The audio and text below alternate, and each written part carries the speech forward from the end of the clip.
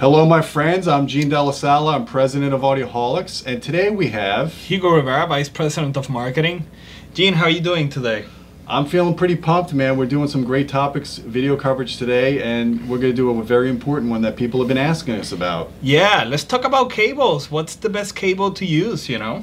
Well, you know, people always ask me, what speaker cable should I use? What matters in speaker cables? And of course, there's a lot of myths and a lot of snake oils out there that we love to, of course, debunk. Yeah, absolutely. So today I want to focus on the most important metric in speaker cables, and that is resistance.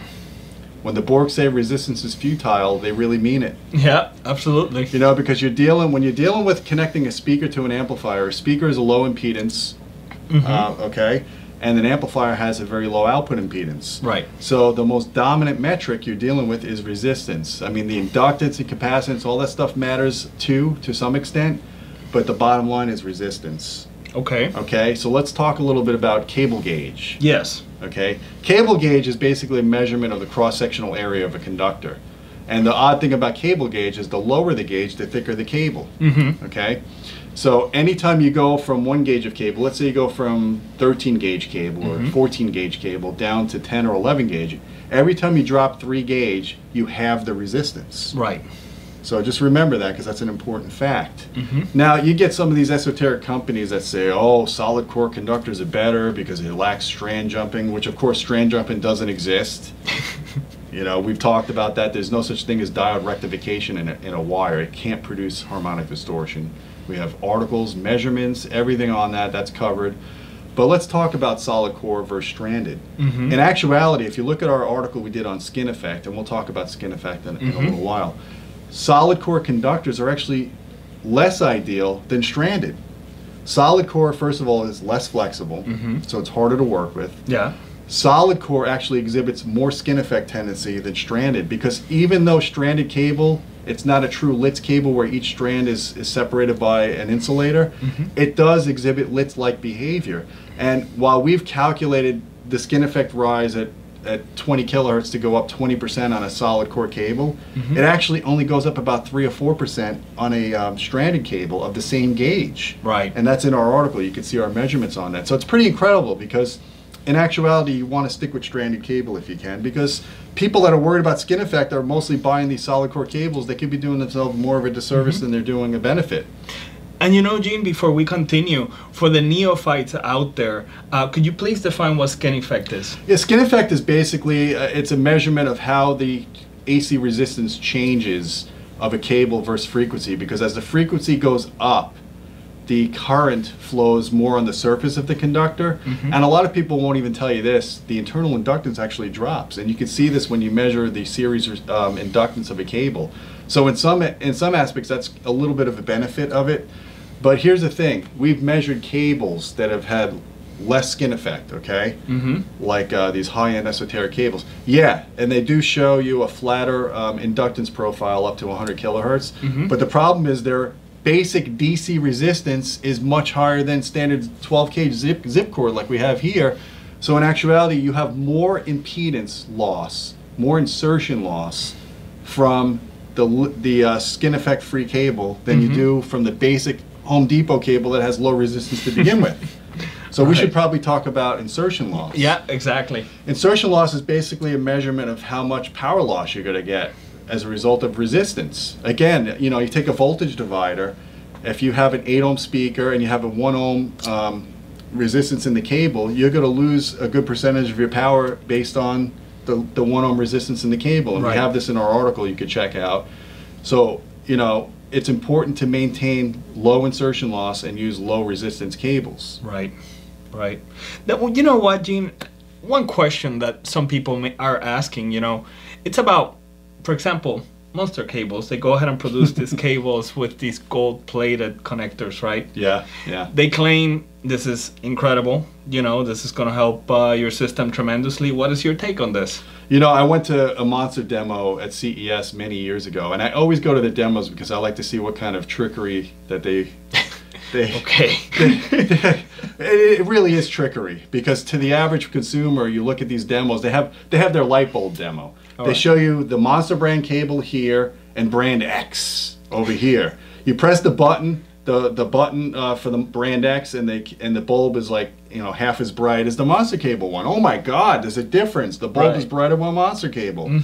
Well, you know, I got a peek behind their little magic setup behind their curtain. It's like the Wizard of Oz curtain.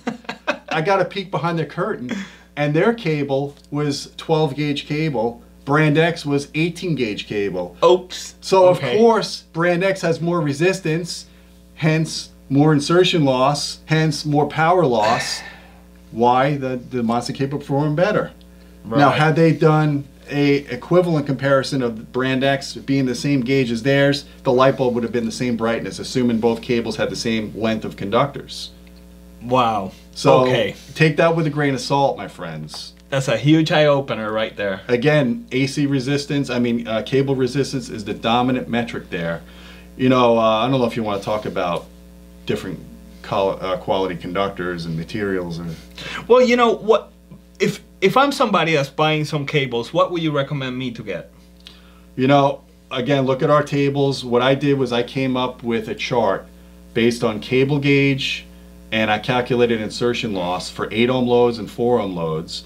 And you can look at it. So if you're running, I don't remember exactly all the specifications, but what I did was I assumed that if you want the utmost fidelity, you want less than 0.2 of a dB loss at 20 kilohertz. Okay. Most people can't hear that.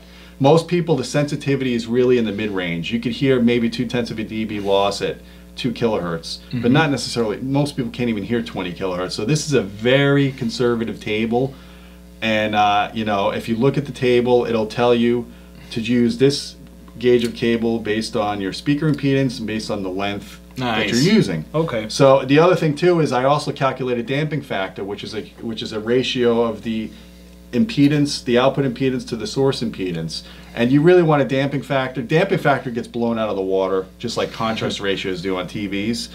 But incidentally, if you work out the insertion loss to be less than 0.2 of a dB, the damping factor has to be greater than 50. And that's a usual good guideline. You don't want to go with a damping factor much lower than, you know, really 20 or 30, but 50 is a good guideline when you're dealing with speaker connected to the amp. So look at our chart. You could put that up on the video. Yeah. But, you know, cable is so cheap these days. I would never recommend, if you're really doing high fidelity, I would use at least 12 gauge. You know, I wouldn't go to like 18 gauge. I mean, this is like 16 gauge conductor here. Pretty thin, junky stuff. I mean, it serves its purpose for short distances. This is 12 gauge, okay? I use 10 gauge, which is lower resistance. It has like 3 milliohms per foot of loop resistance, which is really low, okay? My favorite cable, to be honest with you, is 14.4 because it's 4 conductor, 14 gauge. When you parallel them up, it gives you an equivalent gauge of 11, which is close to the resistance of a 10 gauge cable. And you've got a redundant pair of connectors in case one of them break. Nice. So we always recommend 14.4 if you can. It's a little bit harder to work with and terminate. But you know, if this is high fidelity, go with the 14.4. If it's for your surrounds, you definitely want to go with, if you can, with the lower gauge because you've got longer runs of cable. Exactly. You know, I run cable. I have a separate surround system in a different bedroom, and the cable runs are 60 feet.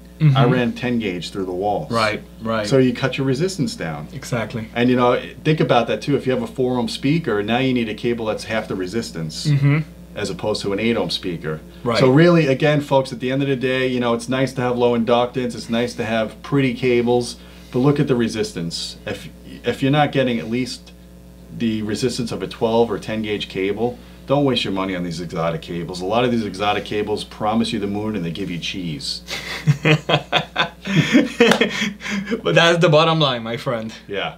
Yeah, definitely. And definitely run away if the company's, you know, saying that they have to cryogenically freeze your or put a battery on the cable. Or battery. We've covered that topic to death. Yeah. Or elevate your cables. It's like they put them on elevators. Yeah. Or any other sort of religious ceremony like that. Yeah. You know, we're not a faith-based organization here. We're based on science, and you know, we don't pray to our cables. You shouldn't pray to your cables either. You know, what you do in your home, in your privacy, is your business, but in reality, let's deal with some science here because it's a piece of wire. Yeah. Okay, there's not a lot of mystery there. It's not rocket science. No, I mean, the pieces of wire, this is just based on proven science that has been tested over years and years. Since Faraday, I mean, come on, guys. I mean, everywhere else in every industry, it's an established science. There's no ifs, ands, or buts, or no BS. But it's only in consumer audio where they come up with these wild theories. The esoteric science. To try to sell you something that to differentiate themselves. Right. Absolutely. So go with the low gauge, low resistance cables, as low as you can handle, as low as you can terminate, and as low as you can fit. And if you're doing it in drywall, behind drywall, use CL2 cable, CL2 approved, fire retardant. Yes, of course. Awesome. Great advice, Gene. With that said, I think I'll just invite our people to go ahead and subscribe to the channel. Comment below, let us know what you think, what kind of cables you're using, and certainly feel free to share this video with your friends. Yeah, what cable gauge are you using? Let us know. Yeah, that's a good question. Awesome. Well, with that said, until next time, keep listening.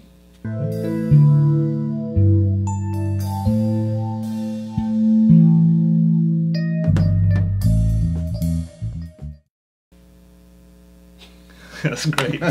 Promise you the moon and give you cheese. Hello. How did I even come out with that? I have no idea. I surprised myself.